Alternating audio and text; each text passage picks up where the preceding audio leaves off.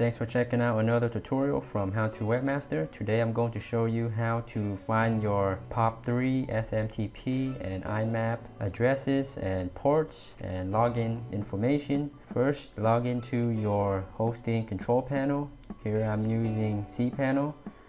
Find your email accounts right here under email. Okay, once you're here in the email accounts page, click on create and simply fill out this form right here.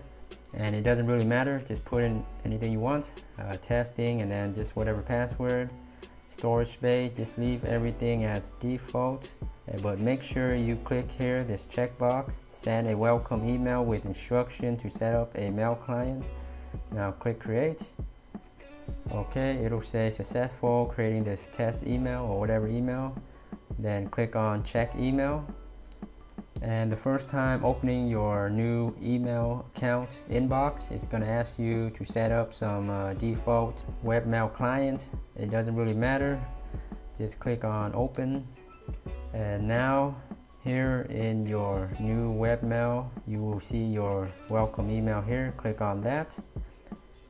And here will display your username, password, your SMTP, your mailing server, your IMAP port, POP3 port, SMTP port, outgoing server address, incoming server address. So everything's right here, all laid out for you.